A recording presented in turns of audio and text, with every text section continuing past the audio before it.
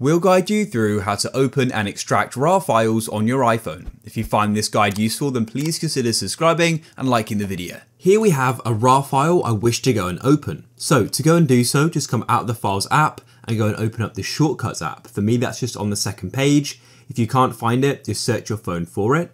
In the bottom navigation bar, go and select Shortcuts and head to the top right and click on the plus button.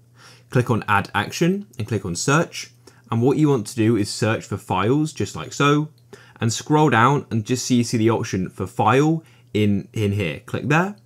Then it will go and add it, and it will say file in light blue. Click on that, and then you need to find the RAR file you wish to go and open, which is that for me. Then select it and click on open. Go down to the bottom to where it says search for apps and actions and type in extract archive, just like so. And then it will say extract file.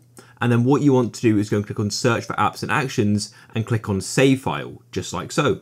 And that's it. Then what you can do is go and press on done in the top right, and we've now added it. You can then click it and it's going to go and run. And what you may need to do is just choose where you want to go and save it. In this case, I'll just do there. And then if we come back to our files, we'll go and see it's now gone and extracted the contents of the RAR file. For me, I had an audio file inside of it. I can then open it up and I can go and play it. It's that simple. So if you guys found this useful, then please consider subscribing and liking the video.